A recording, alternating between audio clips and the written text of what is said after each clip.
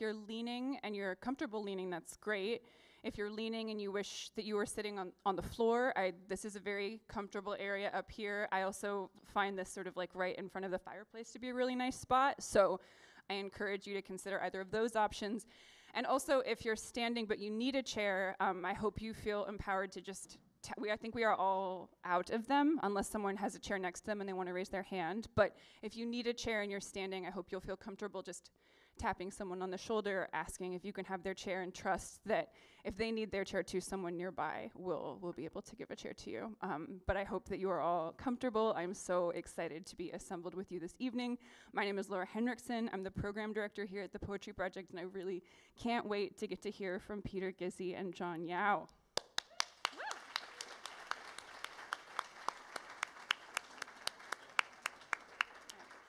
I have a few quick announcements and reminders before we get started. So there's 2 all-gender restrooms located upstairs and 2 more here on the first floor through the sanctuary. If you need access to those first floor restrooms, just find me or anyone on staff tonight and we can help get you over there. While this is the last regular reading of our spring 2024 season, we do have a couple really fun things coming up next week too that I'd love to see you back here for.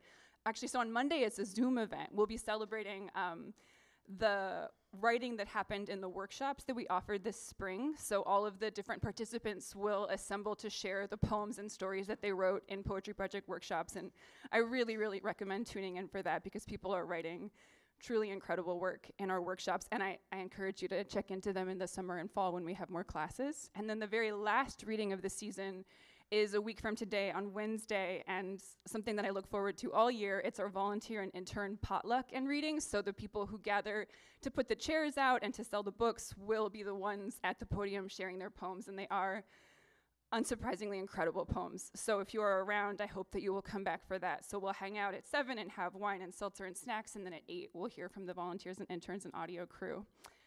And then I have one more special announcement tonight, which is that after 10 years of working at the Poetry Project, this spring is my last season here. So this is my last regular Wednesday reading. Oh my gosh, I'm getting emotional. But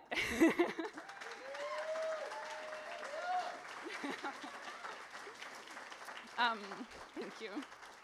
I'm really so honored to get to share it with you all, and so deeply grateful to get to pass it listening to 2 poets who I admire so profoundly, Peter Gizzi and John Yao.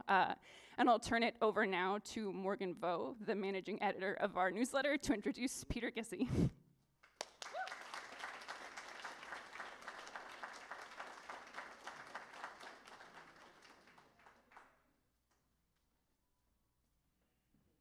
Hi, everybody. I just want to say how proud I am of Laura and how grateful I am to everything that she's given to the project this last decade. It's a really incredible contribution, and yeah, it would be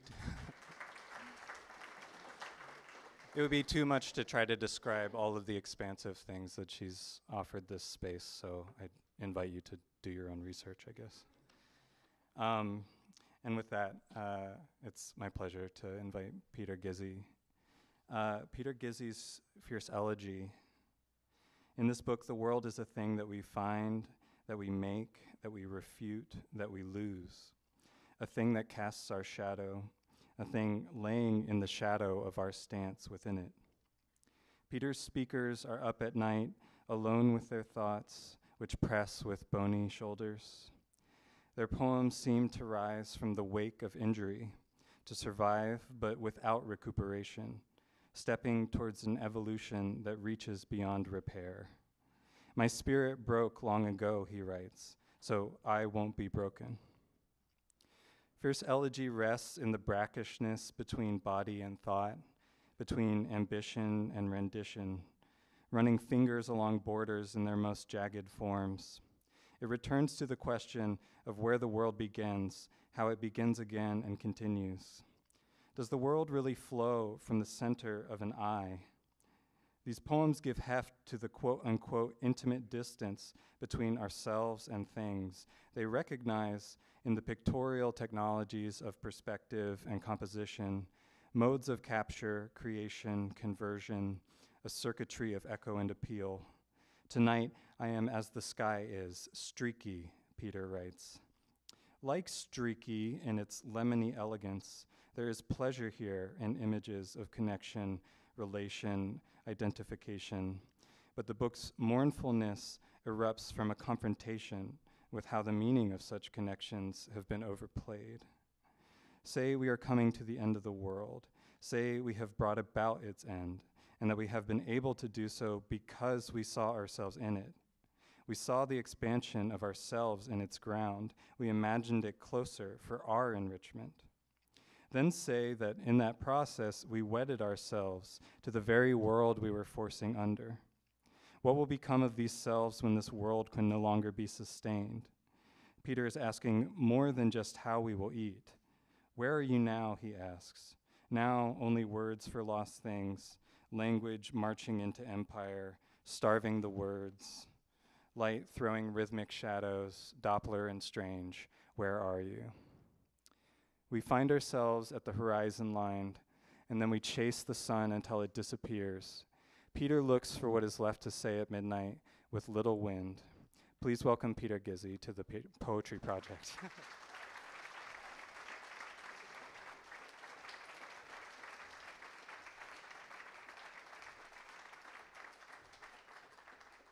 Thank you, Morgan, for that extraordinarily generous and thoughtful introduction.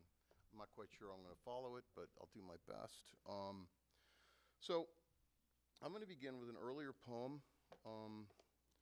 As many of us know, we've been losing lots of people. It's been a strange season. Such is life. So let me see how I'm going to do this. I'll do it like this. And so I thought I would begin with this poem, thinking of our friends.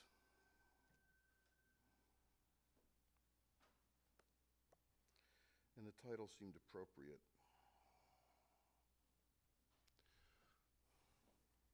A note on the text.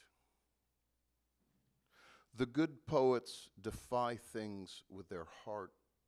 This is how a fragment enters the people.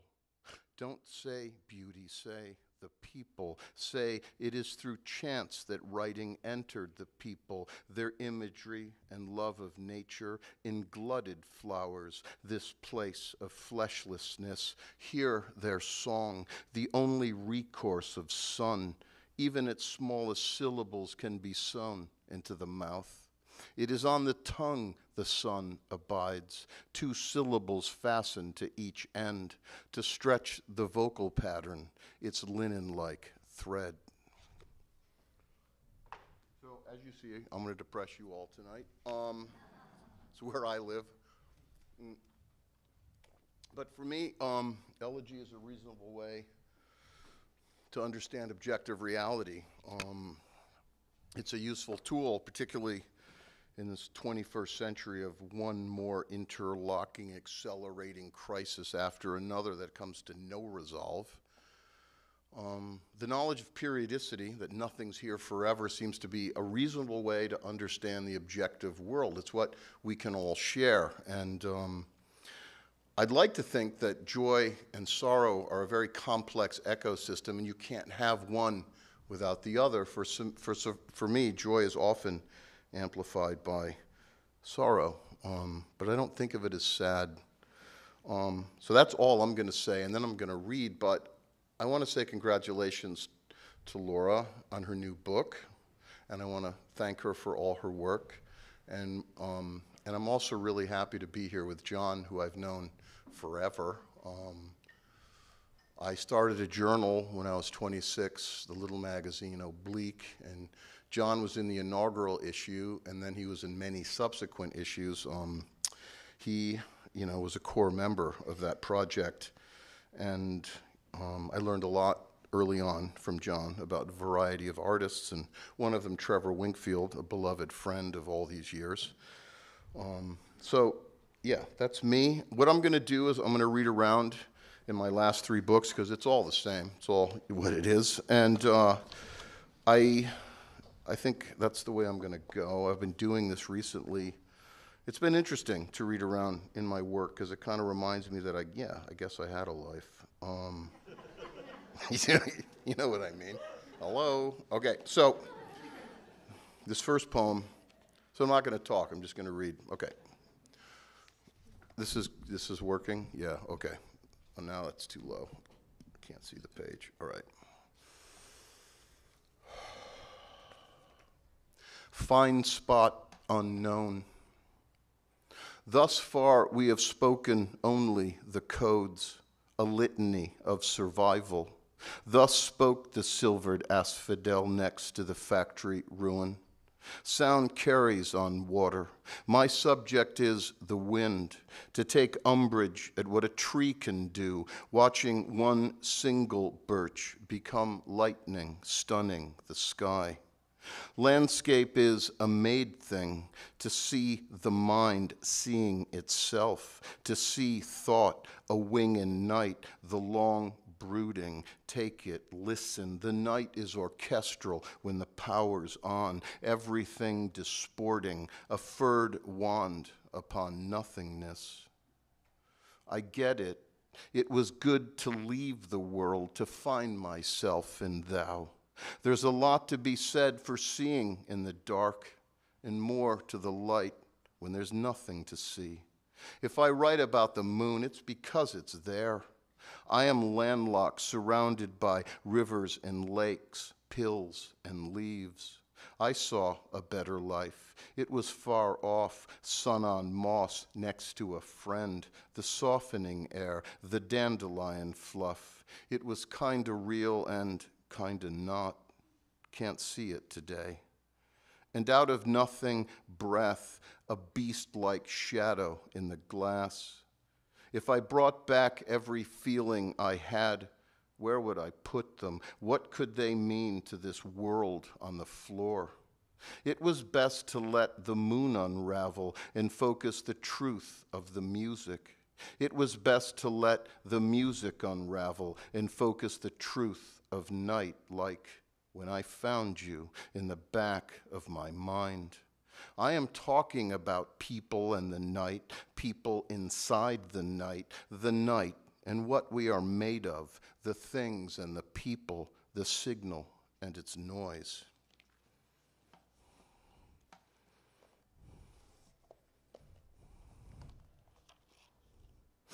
Three poems from a series about language. Archaeophonics. I'm just visiting this voice. I'm just visiting the molecular structures that say what I am saying. I am just visiting the world at this moment, and it's on fire. It's always been on fire. I'm saying this, and it's saying me. That's how it works, seesaw-like. The archive in the mouth, and the archive is on fire. That's the story. The sun in the body, and the body in the sun. It was like this, just like this, the world that's coming toward me, and the world around me. Around me are words saying this, saying fire, saying something, or all of it.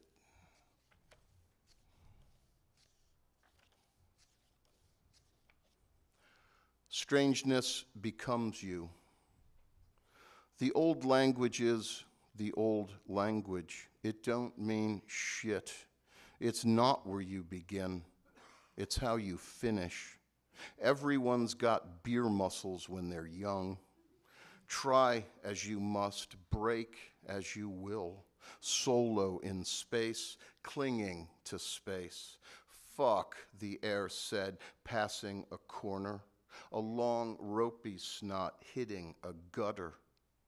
To know something and fail. Why discount it?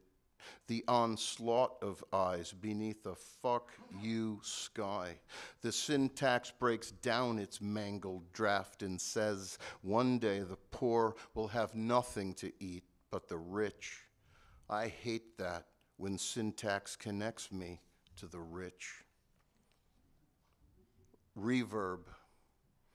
I hate how syntax connects me to shit, or say the day is jeweled and burning, its fires banking, and none of its letters produce the horror at the heart of the index. The old document hangs over the twin stairs of murder and something else, that original slap of glove. The project is archival, all that blood in the mouth. The old language could have told you, it's too late.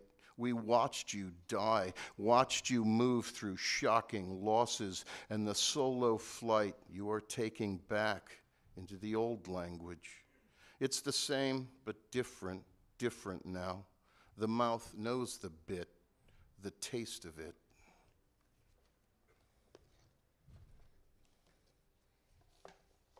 And on that note, a very bright title coming up. Speech Acts for a Dying World. A field sparrow is at my window, tapping at its reflection. A tired antique god trying to communicate. It's getting to me. As I set out to sing the nimbus of flora under a partly mottled sky.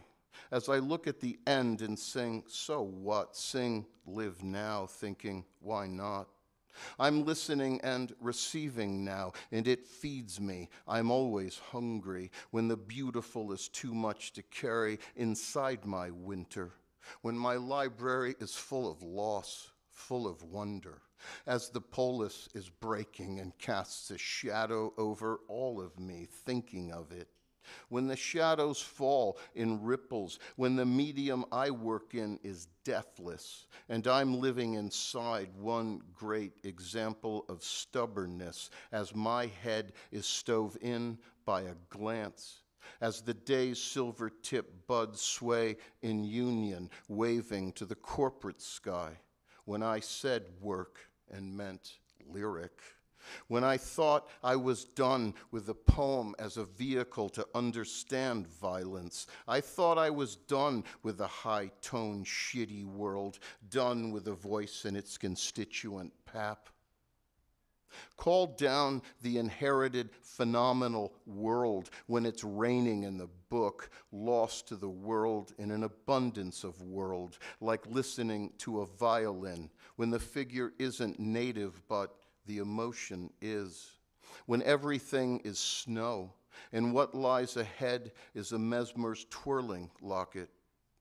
I thought I was done with the marvel of ephemeral shadow play, the great design and all that.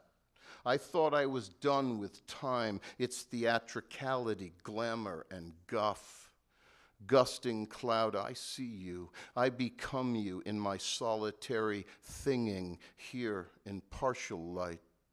When I said voice, I meant the whole unholy grain of it. It felt like paradise. Meaning rises and sets. Now a hunter overhead, now a bear at the pole, and the sound of names, the parade of names.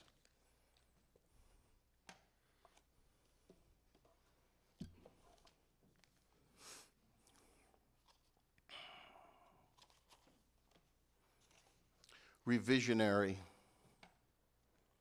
I've decided to let my inner weather out. Even in the nerves flashing, some things are only shadow. What's up with that? My muse bruises me. Some days I sit hours to be relieved by a word. Today's word is invisible. I'm putting trouble into place, turning toward what is, listening to stone translate into silence. Here is an old rock covered with lichen in the mossy forest inside the self. I like it here when it's green. This is me evolving. I'm hanging on, a whisper. Certain prayers are tied to this ribbon. How in hell can nature throw clay into art, into a speaking being, into air? I saw a world that was an afternoon, this cloud in my hand, sky pouring into sky, reflecting the absolute of the lake, the flock in its tangle of shadow. Nearing the end, I could hear a lark, its trill fixing itself to my brain.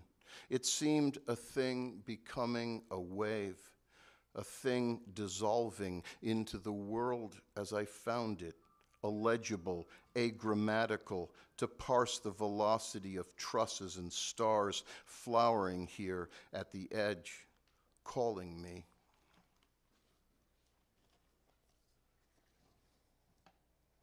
I wasn't sure what that noise was. Thought maybe he was having a stroke or something. It's basically what the digital world is. We're all out of our minds. Okay. So, this is a street near where I live. That I saw the light on Nonotuck Avenue. That every musical note is a flame native in its own tongue, that between bread and ash there is fire, that the day swells and crests, that I found myself born into it with sirens and trucks going by out here in a poem, that there are other things that go into poems like the pigeon, cobalt, dirty windows, sun, that I have seen skin in marble, eye in stone, that the information I carry is mostly bacterial, that I am a host, that the ghost of the text is unknown, that I live near an Air Force base and the sound in the sky is death. That sound, like old poetry, can kill us. That there are small things in the poem, paper clips, gauze, tater tots, knives, that there can also be emptiness fanning out into breakfast rolls, macadam, stars. That I am hungry, that I seek knowledge of the ancient sycamore that also lives in the valley where I live, that I call to it, that there are airships overhead, that I live alone in my head out here in a poem near a magical tree, that I saw the light on Nonotuck Avenue and heard the cry of a dove recede into a rustle, that its cry was quiet light falling into a coffin, that it altered me, that today the river is a camera obscura bending trees, that I sing this of metallic shimmer, sing the sky, the song, all of it, and wonder if I am dying, would you come back for me? That was an expensive one to write. I was caring for my brother who was dying of ALS. I don't wish that upon anyone. I'm going to read this poem because it's someone that both John and I loved, and that's all I need to say. Creeley's song. All that is lovely in words, even if gone to pieces, all that is lovely gone, all of it for love and autobiography, as if I were writing this. Hello? Listen, the plan is the body, and all of it for love now in pieces. All that is lovely echoes still in life and death, still memory gardens open onto windows. Lovely the charm that mirrors all that was, all that is, lovely in a song.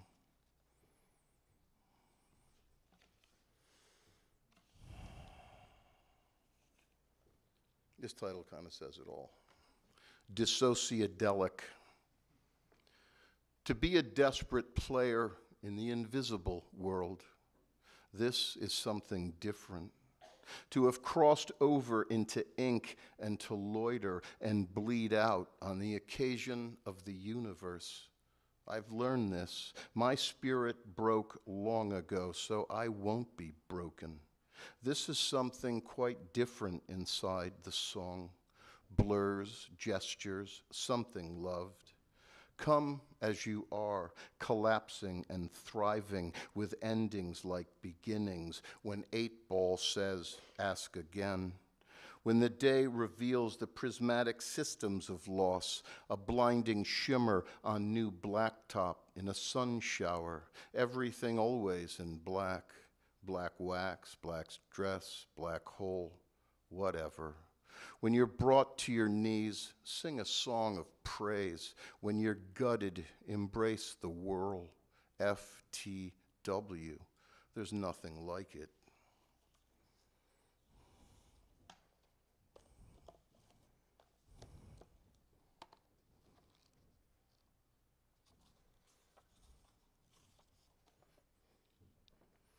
Release the darkness to new lichen.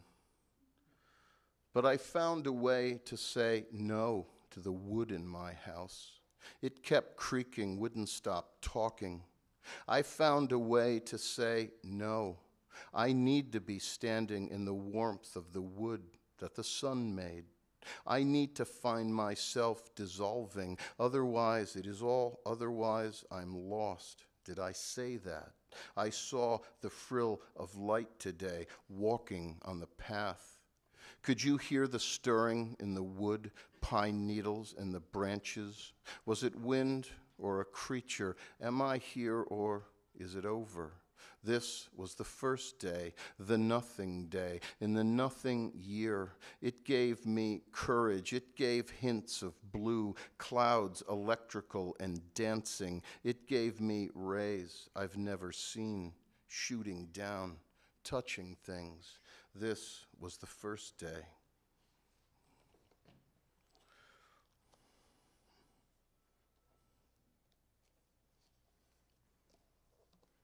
I did try to weave these poems to make some kind of coherence.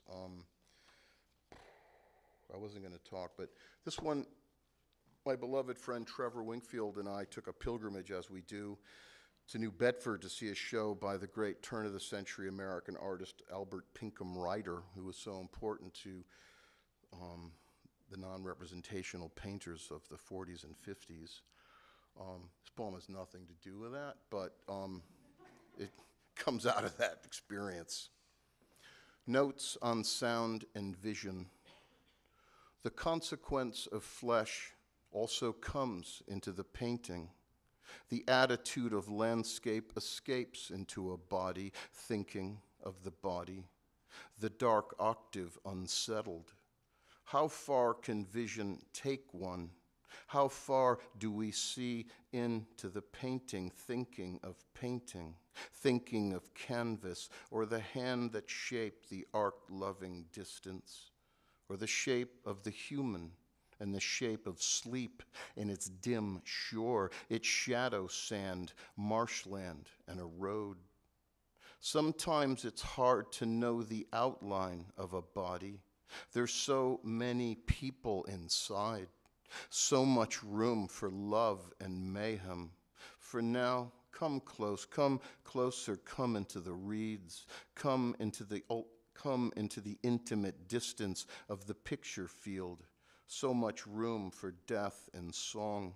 Come into the room where the viewer is the viewed, when the thing itself becomes the thing itself. There are so many people here. This is the longest poem I'll read, but it happens quickly because it's in little fragments. It's called Nimbus.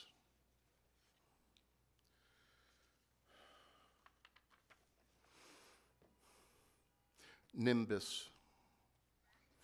In this hand, a chromosome, the mystery of the ordinary, becoming the me and I. A rosary ready to turn a hunger for real things like a wave, to salute the real when twilight comes on. Breathe in, breathe out, an archetype calling to it, the earth in orange light, a regalia of lost music, no more alive than me.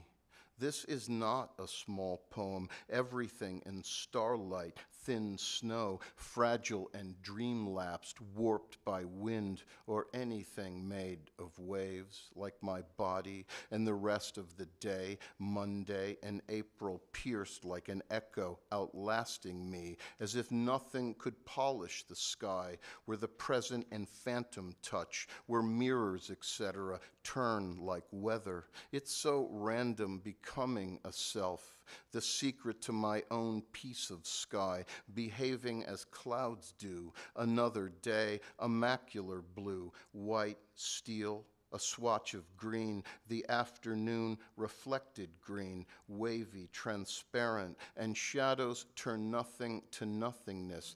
Enter the O in breath, an antiquity of thought. A notebook opens. There are windows in the notebook and a road, birds, houses, trees, etc. Hunger for the word flower, where bees work the bell.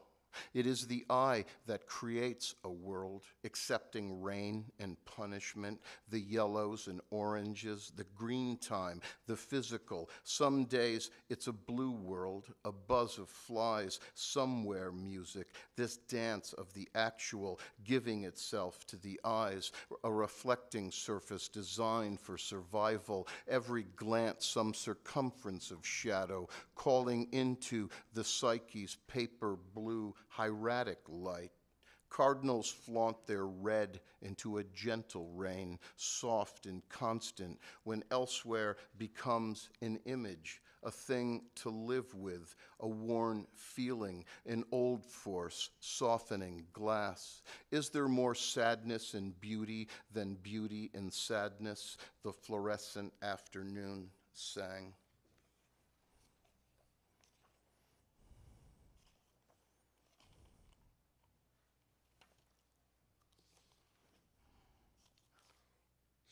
Still with me? A little worried. Okay. It's quiet.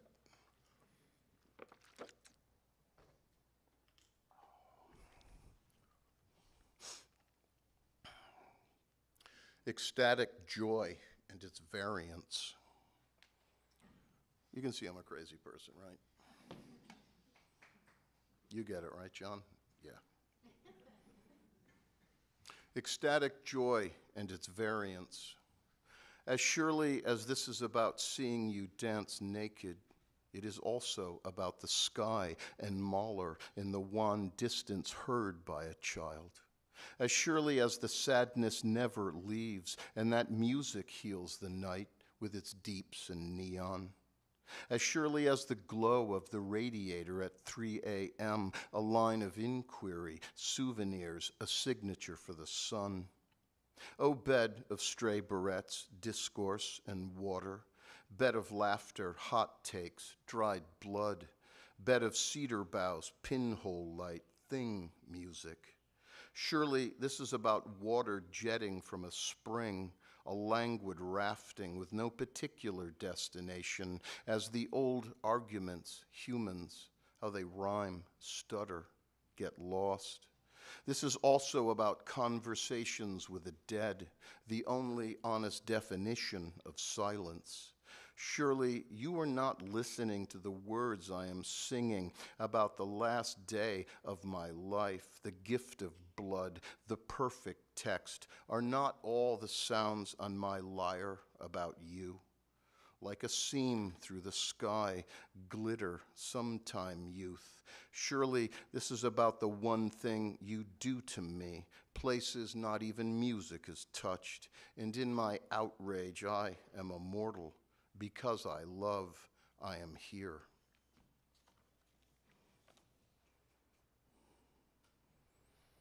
I'm not going to read this poem because I'm reading too many. I'm going to read like two more, but I love the first line of this poem because it's like the best line I've ever written.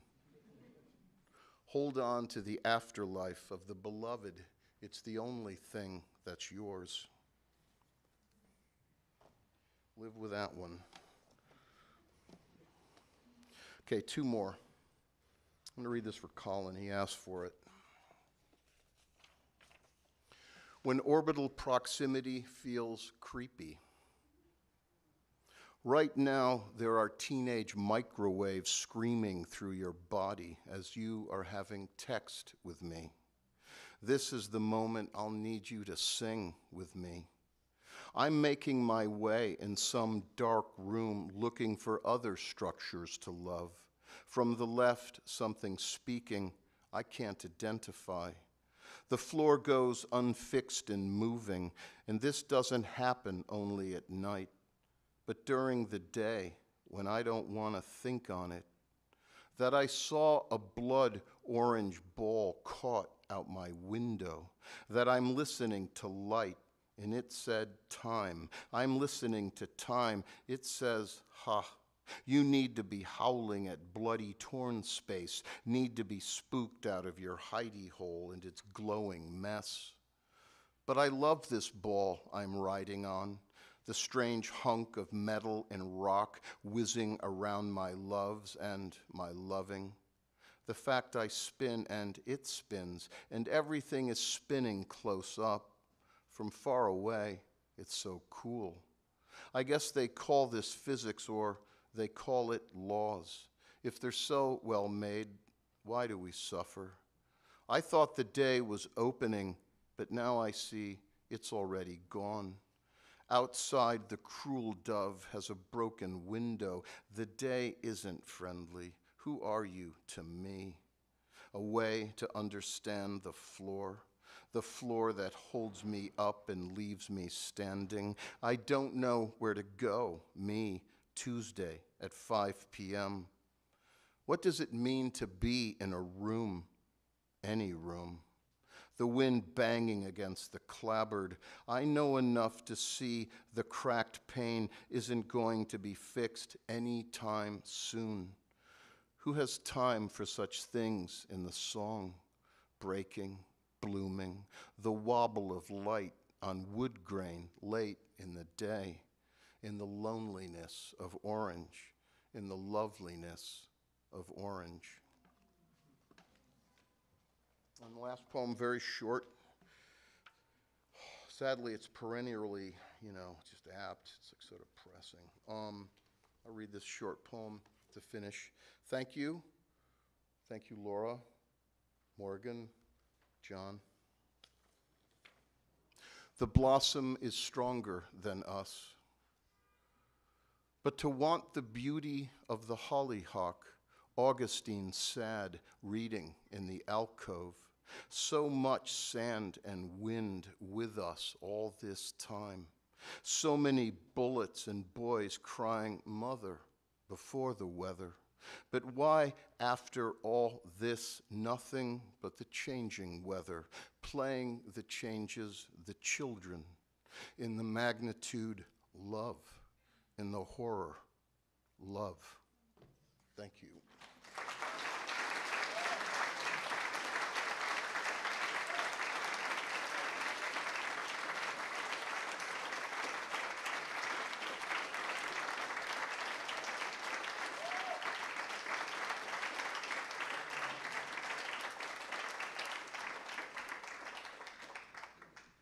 Thank you so much, Peter. That was so beautiful. I feel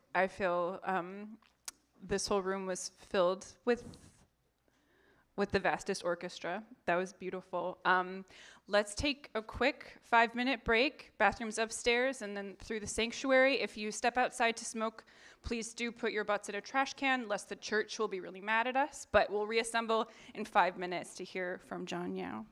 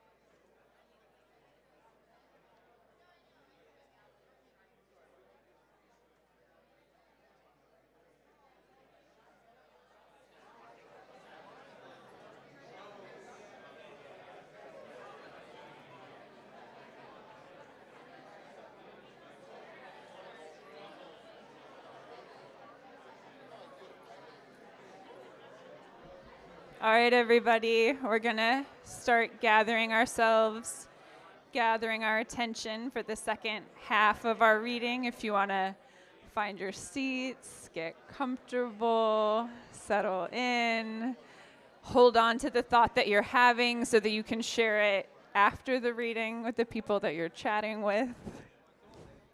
I'm trying. All right, wonderful. I hope everyone has found a place where they can be comfortable. There are still some spots up in the front if you are leaning but would rather sit on the ground. I am so thrilled now to get to introduce John Yao. While out here, it might be the green nights of summer. Snow is still drifting at an angle over John Yao's newest collection, Tell It Slant. Quote, I turn into drops of ink and snow settling into the repaired space of this poem, he writes early in the book, and soon after, it is snowing in these poems which were once branches catching the snow, unquote. This image of transformation through accumulation over time, accumulation that holds the promise of its loss, snowbanks build, snow melts, sooner or later it snows again, elegantly echoes the book's formal exploration of repetition and return. Through the inclusion of many pantoums and serial poems, part of the slant in Tell It Slant is cyclical. Lines recur like memories in evolving contexts. What's past is never far away. That's really satisfying. The beginning's at the end again. The repaired space of the poem does not betray or attempt to veil the broken space of the poem, but instead coats it in light. Generous in both music and erudition, Yao's ekphrastic poetry has long fascinated me. I am grateful to be invited into his active and attentive conversation with the visual accruals of our world, to follow him through the windows of movies and paintings that he opens with his poems, to look with him into Constance Dowling's eyes. His serial poems unfold into increasingly complex relationships, developing intricacies between the parts and the whole, each refracted fragment addressing and disrupting the next. This challenge to linearity more brightly illuminates the mysteries of storytelling and biography, of research and knowledge, of time and change. Quote, leave something behind each moment you breathe, Yao writes. Even in sleep, shedding continues, even in this poem, unquote. Like dreams, everything left behind leaves its residue on everything that remains. Everything that remains melts and reforms, becoming branches, becoming poems. Please join me in welcoming John Yao.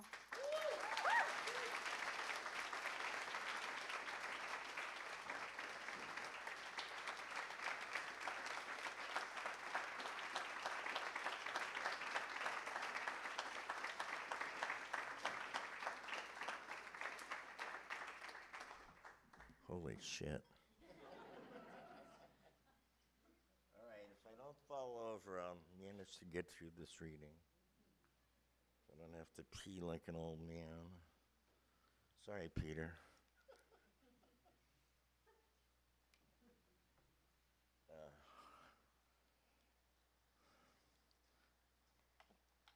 I'm gonna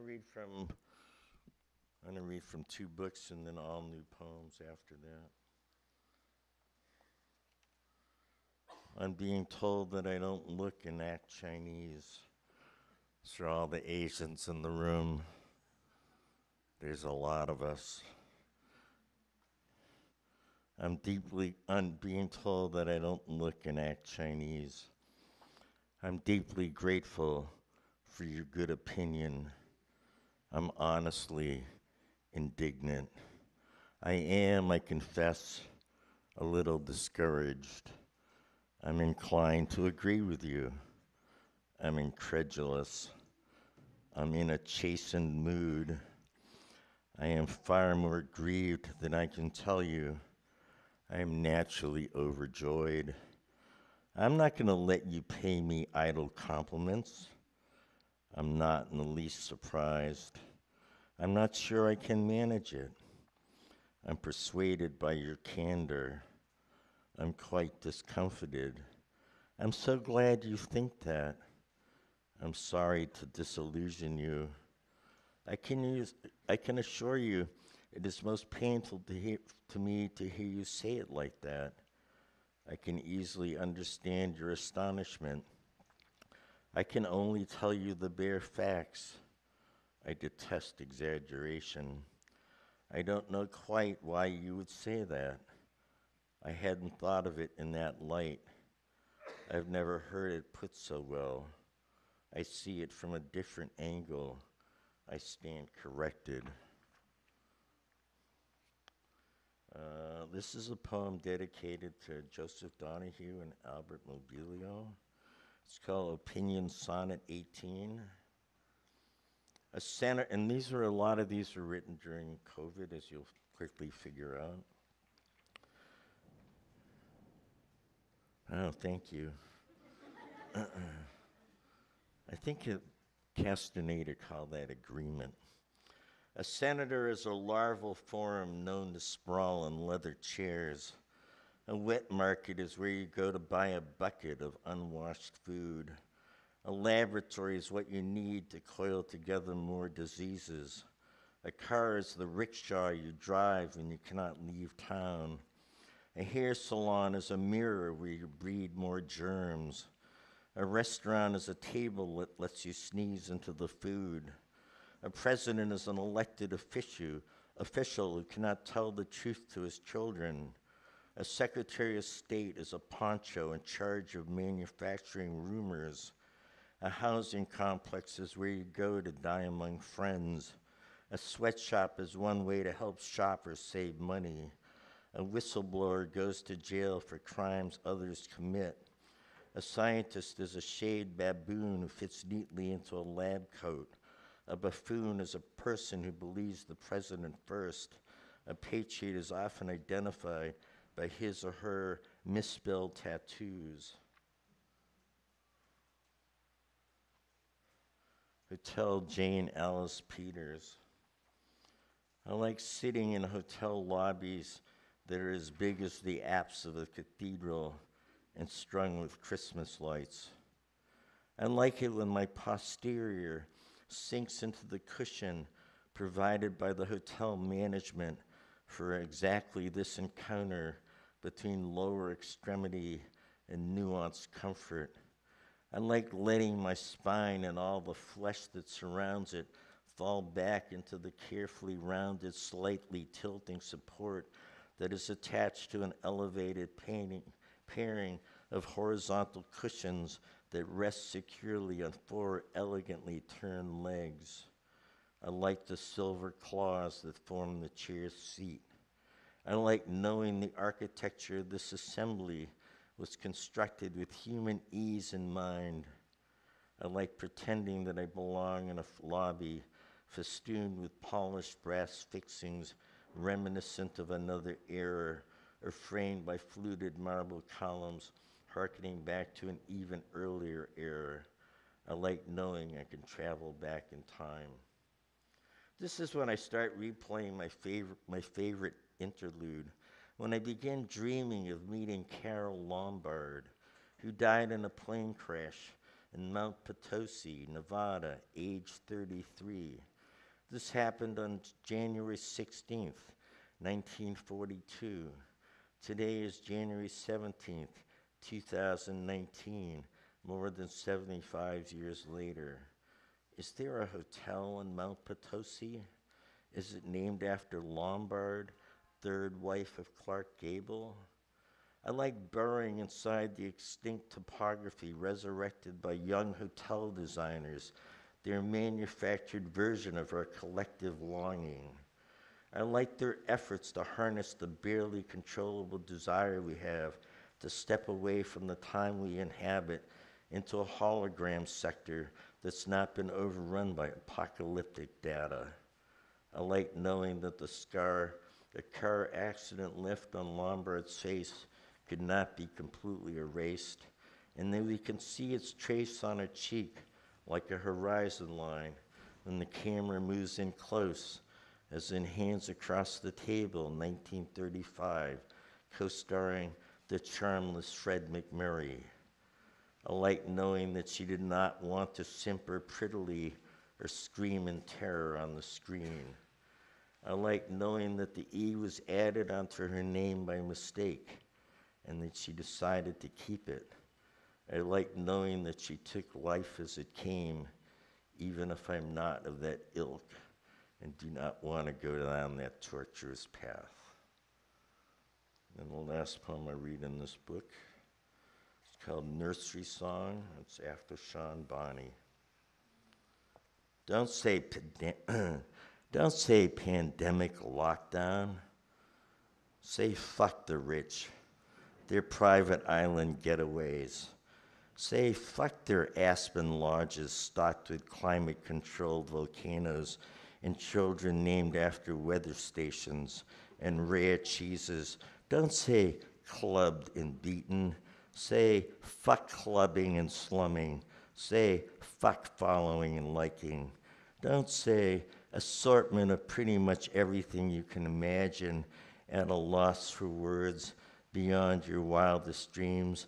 Don't say quartz countertops, home theater, private cul-de-sac, second getaway. Say fuck the rich, their carbon footprint, their dinosaur ways. Don't say stay-at-home orders, essential workers, front lines of death.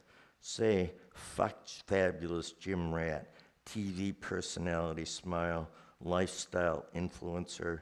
Don't say drowning in debt, jobless rollout, prioritize assisted living. Say fuck lounging by the pool, swimming into the future, moonlight stroll. Don't say another milestone, strain capacity, possible spread. Say fuck galas and red carpets, fuck blockbusters and special consultants, fuck Jewel and Social Crown, fuck emulation and following its footsteps, fuck controversial outfits glowing in the dark, fuck svelte gluttony and perfect abs. I don't have those, in case you guessed. Don't say killing hungry, say fuck jaw-dropping. Don't say hoi polloi, riffraff and pros. Don't say back to normal or the way things used to be. Don't say let's see what the future holds. Say fuck the little golf cart stretch limo they rode in on. Say fuck their followers and their driveling ways. Don't say viral, say virus. Say fuck your pumpkin spice. Don't say comfortable at home attire, loungewear, soon to be biggest trends. Say fuck whole new meaning and affordable chic. Don't say the right balm for wardrobe doldrums. Don't say fashion plate and ice cream colored costume. Don't say luxury matching designer errands. Say fuck the old self, the complete overhaul. Destroy all evidence of inner calm. Don't say stable environment, outdoor grounds, privacy, and for the kids. Don't say pitchfork diplomacy, flag stabbing, constitutional gripes. Say fucking bloody thorn in your side. I got nowhere to go but up. Thank you. And so I'll read from this more recent book called Tell It Slant. I'll just read the epic, whatever it's called in the beginning. Because you all have heard the phrase a million times, and I'll just remind you. Tell all the truth, but tell it slant. Emily Dickinson. There's another thing to go with it. You can't scare me, you slant-eyed yellow bastard. CIA agent. The Kentucky Fried Movie, 1977. I love that I could put those two together. We want to make that movie famous. This is secretly dedicated to James Merrill. Memories of Charles Street, Boston. One day I wake up and my hair's turned white and I'm no longer Chinese. I want to ask my mother about this change in my appearance, but she's been dead longer than I've been alive. You have to take the good with the bad, she used to tell me, before trying to drown me in the bathtub. My father sat in the next room in his imported black underwear, smoking a perfumed cigar and jerking off in front of the television he had dragged in from the street. It never worked. It still doesn't. And the blue stains on the chair are why I never sit there. Chinatown Blues. Don't keep saying poetry makes nothing happen. I'm not trying to be your surrogate chaplain. I'm gonna grow up and be a hatchet man, doing the sharp and shiny thing, being the best I can. Don't tell me the wood is far too green or yellow, or that Mr. Frost, protector of fences, is a jolly good fellow. I'm still gonna grow up and tell it slant. Don't even try and tell me I can't. Stop reminding me I have to watch what I say. Be polite or I'll have to pay and pay.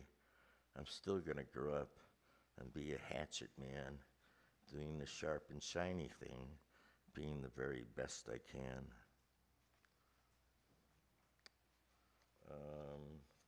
This is from a series called Li Shangyin Enters Manhattan, and I'm going to read 6, 7, and 14. 6. Well, now you know the numbers. You don't have to ask me. I keep my remaining glands in a jar by the nightstand.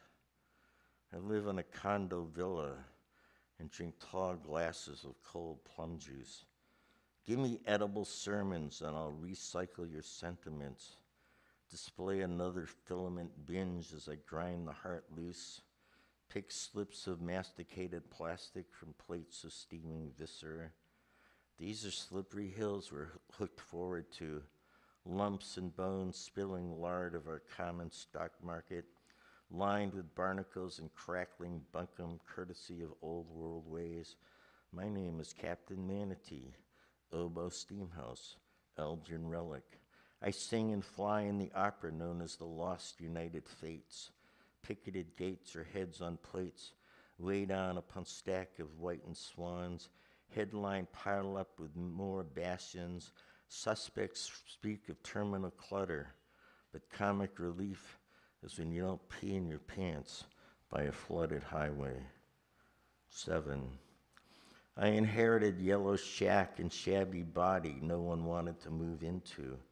I took up residence there as cubits of greased windpipes sounded their pavement splatter, and I decided on glow-in-the-dark pencils as fast-track to masterpiece and high-yield cash return, while ogling owls earmarked by smoke-rinsed skyline. I've got a carpet I can wear to the Good Riddance store.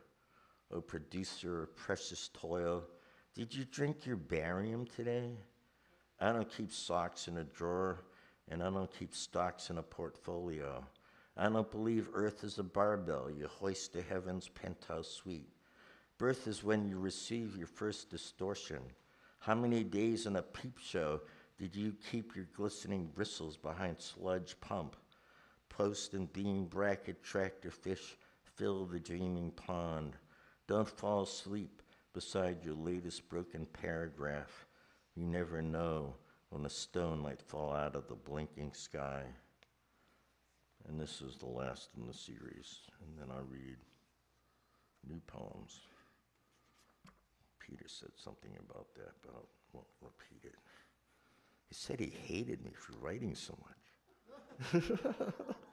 I didn't write them. They just came to me. I don't write these things. I have take no responsibility. Someone else wrote them. Some guy named John Yao keeps mailing them to me. Last poem in the series. I left the drugstore and went and sat in the park. What language of waste had I been listening to without hearing what is there?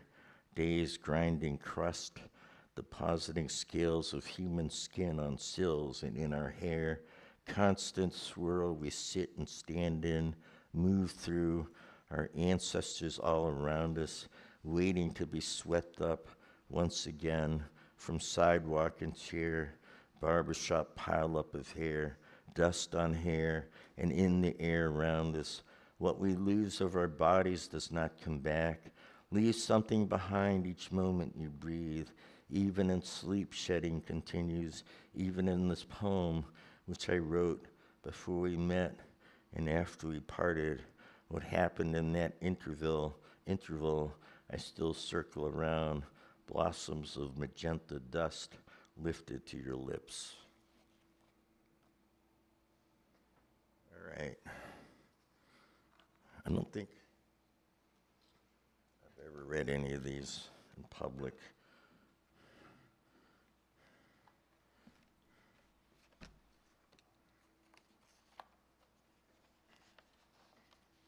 Clips, claps, and clumps. The beginning seems familiar, which makes everyone anxious. The man on a bicycle is authorized to crash into the iron fence separating neighbors from their loved ones. Other than her long neck, there's nothing memorable about her, even to this day. The grandfather clock in the funeral parlor needs a new minute hand. Before slipping on their Halloween masks, 2 hot dog vendors stop and squat on a traffic island planted with tulips and daffodils, gifts of the Bulb Society. She tries not to think about the future. An elderly woman with a bowl haircut opens the front door and yells at the ocean. A school mascot dies of self-induced asphyxiation over the long weekend. She looks at him with her droopy eyes and sneers until his lips quiver. A passenger boards the train carrying a bag full of children's secrets which she stole from an orphanage. The director of the funeral parlor tears open the package. Everyone ignores the pair of rubber masks weaving their way through the crowd. The ocean is green and syrupy like cough medicine kept past its expiration date. The red bicycle remains shiny and new. She tries to ignore the headlights of the past shining in her rearview mirror.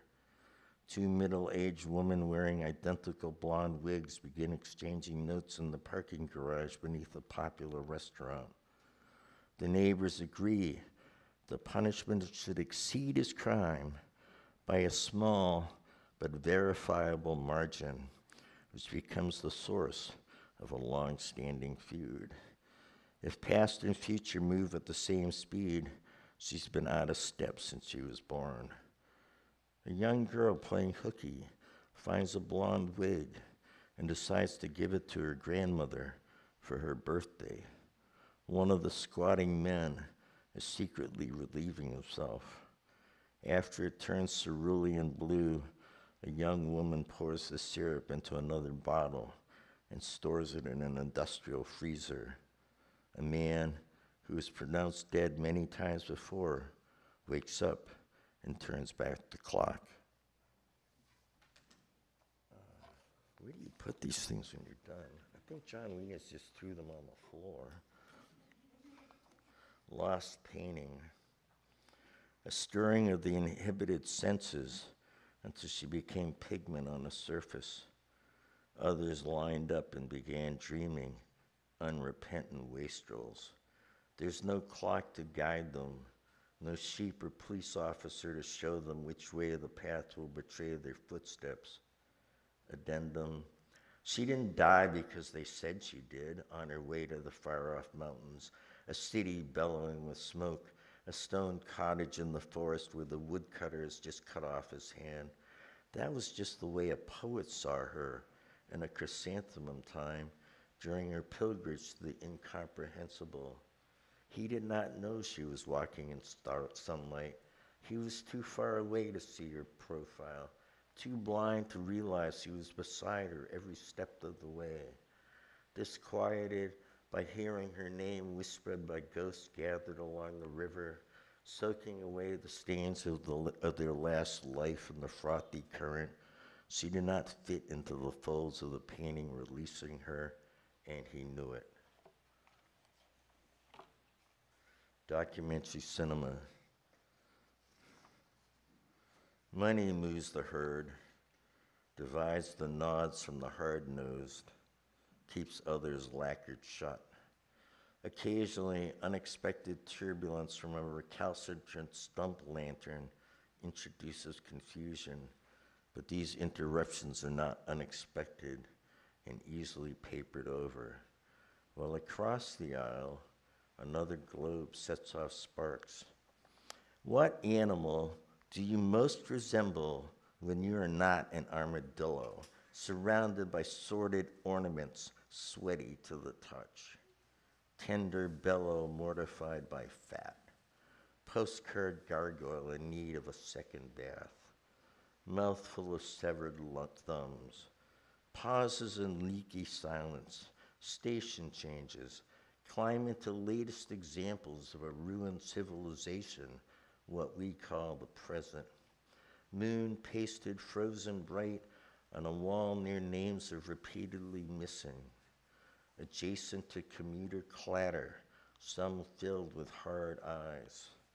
Real cover pandering to paper blocks, championing virtues of carbon trash. Rods circulating cups on ice. Another bleeding sky cools at its own pace. Silent film without music. I do other things besides watch movies all night. I think. What if you watched a movie? What if you watched a movie in a language you don't understand and are asked to communicate the plot to someone who has never grasped what you're saying, said the poet, laughing at a familiar predicament. The faces and feet offer no clues. Suppose talking about the movie reminds you of the first person whose tongue touched yours and said, kissing is like rolling little migraine pillows around on the floor when no one is looking, and that being in love is like trying to understand a silent movie that no one has ever described accurately. All that exists are on the pages upon pages of words that have been written about, bound and embossed in numbered volumes. What has puzzled the scholars who have pored over these tomes is that each description denies the existence of all others, so that no one has ever been able to summarize the plot or lack of one, fragment of fragments, some of them marked only by the shadows of clouds that were in the sky that day, not so long ago, before memory had become a phantom limb. Well, speaking of the dead, Bryce Martin via Hanshan, so it brings his words and the words of Hanshan together.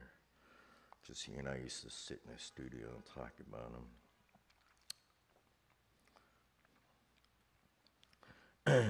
My paintings are made in a highly subjective state within Spartan limitations. I chose a distant place to dwell, a garden you can visit when I'm not there. Sometimes scholar, artist, and poet, I collect rocks and sing lullabies to butterflies. The snow will bury my body. Will it matter who reads my work when I'm gone? I chose a distant place to dwell, a garden you can visit when I'm not there. I paint as I see and feel, and I have very strong feelings. The snow will bury my body. Will it matter who reads my work when I'm gone?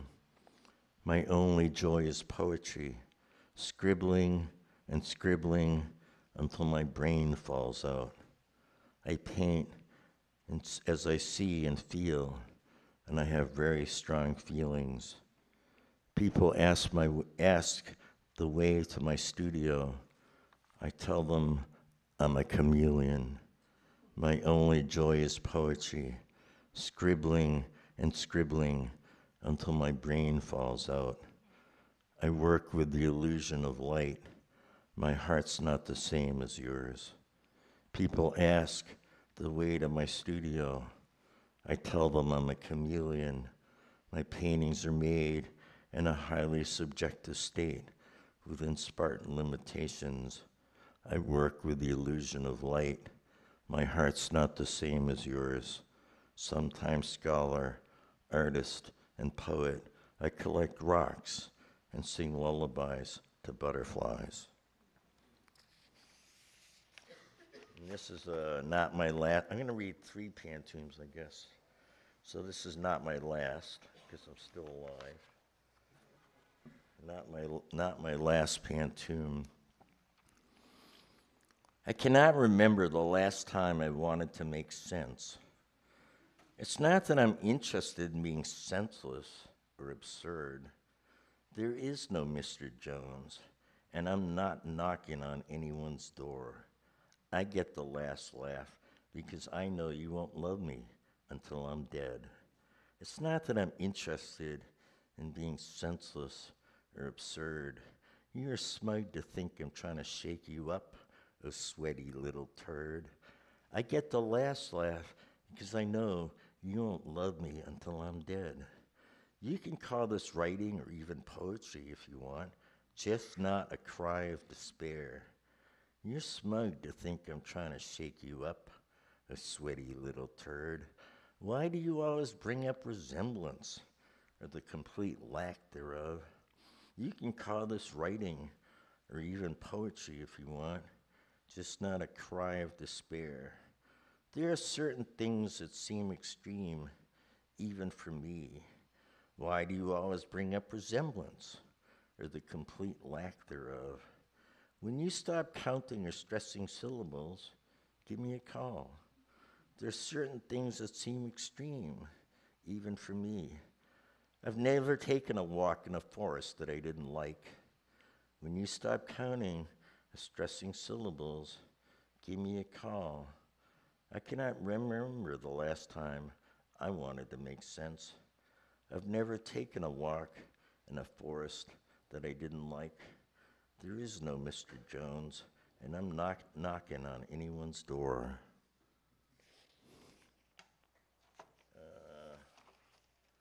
All right, we all suffer from this problem, so I thought I'd air it out. Imposter syndrome. I bet you all have it. You just don't want to admit it. Imposter syndrome, interior monologue. Your triumphs, adventures, and beneficence are beneath notice, for all you are is bloviating baloney, perfume putrefaction sequestered on a discount aisle. A fire sale at a flea market is too good for you. Repentance is the acid you'll gladly gulp when I'm done with you. You'll try and join a pilgrimage marching to hell, but they won't have you stain them any further. You'll wish you were lying fully clothed in a cemetery during a heat wave. You'll pray that you're impotent. At meetings of any kind, you will announce that you are a sterile byproduct of an unwanted meeting of opposites, that your parents were feral barbarians gleaming beneath a street lamp, that you're learning to make yourself disappear in a primeval mist. You know you need to have your little boat sunk once again. I don't know. Shouldn't take the bus too much. You never know what you come up with. From Miyoko Ito, a wonderful painter. Gets a show at Matthew Marks, and suddenly the art world says, "Oh, we love Miyoko Ito. We just ignored it till she was dead." I guess the only good painter is a dead painter. least the Matthew Marks. From Yoko Ito, there are secrets in you in the painting you did not know are there, and you do. Pale moss green sky spread across and down, fading gently as a breeze across your face, unseen as always. A green tear along the left of what can be seen, held back from falling. Is this arch on the right the opening of a tunnel, a mirror on a bureau, or both? Where do we go when we look at what you placed before us? The tunnel and mirror are open and closed. Are they striped flags edging in from the right, tattered rice paper, unknown farewells? How many times did you have to say goodbye and hello in another language not your own, but it was, wasn't it? This language of paint no one else could speak. What is this red becoming brown? Tell us about a world where everything fades and nothing is left to stray. Where are you standing when you dream this world of dreams you are missing? You wore your clothes inside out so no one could find you. The nearly square arrangement of 4 pieces of cut wood stretched with cloth, what did it say to you that you had to speak to it in colors and shapes, deposit a residue of red in an adjacent arch, changing as it rises, colors of a life thwarted and full, the permanent blush of being alive in a world that turned away and against while it held you captive. The slow sediment of those memories drifting in and out of your hours, alone in your predilections. The only place to be safe is here, in this painting, where no one could ever touch you again. There are secrets in you that you know are there, and no one else would ever know them. Secrets of the remembered earth you were snatched from, held prisoner on, walking back and forth from your barracks in the hot wind. What you would see in the mirror was not what they saw. The mirror looks back, but you've already left us behind, wondering what is behind is in front. What is in front is behind. What can you tell us about standing in a world where there's no place for you to stand but what you paint? Exiled on this earth, that island in the distance is evidence of a desire we can never grasp or arrive at. Okay, one more Pantone. I was trying to imagine, Peter Paul Rubens had all these studio assistants, and you never hear about them. There's just like blips. So I thought I would let one of them talk a little. A voice in the studio of Peter Paul Rubens. Do you know his work? There are all these pinky, fleshy bodies, right? I suddenly thought they were corpses. It's a bad day. Are these a voice in the studio of Peter Paul Rubens? Are these bloated corpses or pink sunlit clouds? No one could decide. Whether outfitted in smart attire, traditional outfits, or athletic gear. When will you draw the bitterness inflaming our upturned faces? Tell us which chariot will measure the daily turmoil. Whether outfitted in smart attire, traditional outfits, or athletic gear, we still lean on past arguments whose expiration date has come and gone. Tell us which chariot will measure the daily turmoil. Who among us can respond patiently to the litany of anonymous complaints? We still lean on past arguments whose expiration date has come and gone, while a texture of devastation shuttles its multicolored threads throughout the day. Who among us can respond patiently to the litany of anonymous complaints. The distribution of wealth is not about delivering buckets of free money, while a texture of devastation shuttles its multicolored threads throughout the day. I decide to wear a tuxedo, complete with glossy pompadour, and fly into the sun. The distribution of wealth is not about delivering buckets of free money. Our ugliness precedes us like a mirror held up to the assembling wind.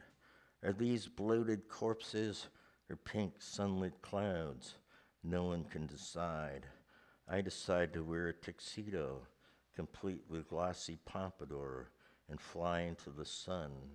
Our ugliness precedes us like a mirror held up to the assembling wind, when we draw the bitterness inflaming our upturned faces. I think I have two more. Is that when you're supposed to announce it, when you have two left, Peter? I'm just trying to follow your instruction. All right, I have two more. One's 100 pages, but I won't read the whole thing. Oh, I'd love to do that. When I'm 80, fuck it. I'm just going to be totally obnoxious. If I live that long. If I don't, someone will do it in my place. I'll nominate someone. We'll draw lots. All right, sorry. I don't know why I'm trying to neaten up, because I'm actually a total slob. As anyone who's been to my house knows. Writer's aid. We all need this. Writer's aid. A man who gets to eat a steak as big and soft as a baseball glove is supposed to be lucky in love. That's what I read on a wall yesterday. It was written in clean type script above a drawing of an empty plate dotted with blobs of mustard and ketchup. I don't know who put it there. I don't know why this is true, because no one I know has ever eaten a steak drooping over the sides of a plate, waiting to have a fork and knife plunge into its tender flesh. No one I know is in love either, but that's a different story.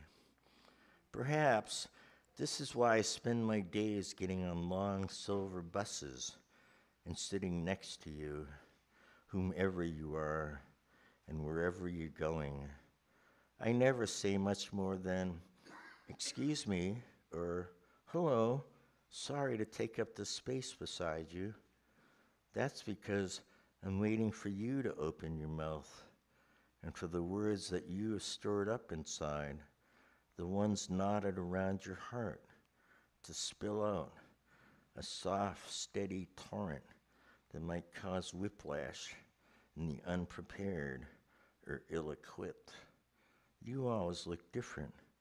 Well, I'm just the same, a blank book you want to fill with your tales of torment and disaster. And this is the last poem I read. It's actually, I'm supposed to have a new and selected come out next year. And I don't know if this will be the title of it, or you're just supposed to call your new and selected, but I feel like that title's already been used. So I've been thinking of calling it Diary of Small Discontents. It's all numbered, but I won't read the numbers because I assume all of you know how to count to 12. I know that's a big assumption in America. Oh, 11. See, I don't even got it right. You know, I thought I wrote 12. Where'd that 12th one? Anyway, the movie did not stay with me.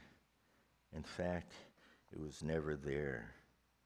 Later, when I realized the animal suspended all forms of broadcasting, I stopped sending messages via the usual channels. As the poet further dwindled further into the sour, he began making gnomic pronouncements. A bird in the hand. It takes two. You just can't. Students copied the statements in the spiral notebooks, speculated on what was left out, and why. Whirlpools of wind swirled down the street, lifting and dropping insects whose spirits had departed. You just can't pay less than full attention to huts made with a radial arm saw. Returned to lab, went straight there from drugstore, walked under rubber clouds, found series of inappropriate messages delivered to electronic mailbox, warning shots fired. As information highway becomes increasingly crowded with squatters, the odds of shopping malls squeezed between prison complexes and gated communities multiply like fungi after rain. Have you ever thought about the fluorocarbons lurking in your spaghetti? Sobbing church bell breadstick complications. Dancing with skin. Flotilla of small scars continuously changes shape. As weeks pass, busboy thickens. Flasher flicks make brief comeback on outer fringes of suburbs. There are so many different kinds of Asians living in New York, it's getting harder to tell them apart. Soon to be a major emotional picture. A sea of bobbing pink umbrellas floods the plaza. It's proving difficult to align outer carapace with inner substance. Kulaks and kayaks drift apart in commercial. Stop waffling over your waffles, my little alphabet. Full disclosure is a come on. Went up to the coffin and kissed your cold lips goodbye. Memory of that moment returns unexpectedly while staring at computer screen. Younger brother doing the same thing. Woman who needed to be hoisted up the stairs. Talking to people who told the story rather than their names. Father counting the bouquets, wondering if he'll have as many when his time comes. Remember, the brain is not a safe place to think. Thank you. Thank you. Thank you.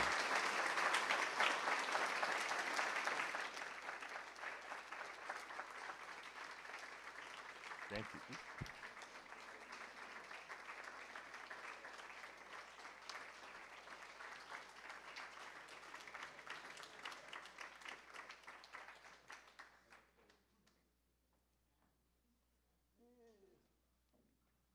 Thank you.